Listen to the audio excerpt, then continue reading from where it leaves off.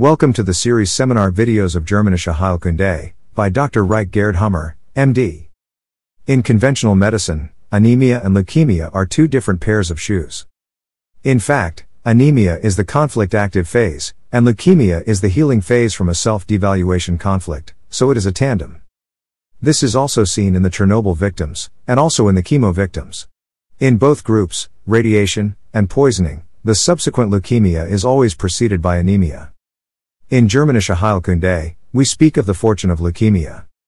Fortunately, I could solve the self-devaluation conflict, because solve this conflict must be, otherwise we die of anemia, or the bone will collapse.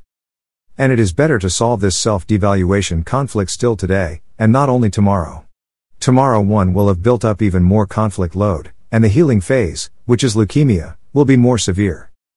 The objective is to understand that leukemia is a symptom of the healing phase and a reason for joy, and also to understand the possible complications. You can learn more in the approximately 1-hour seminar video.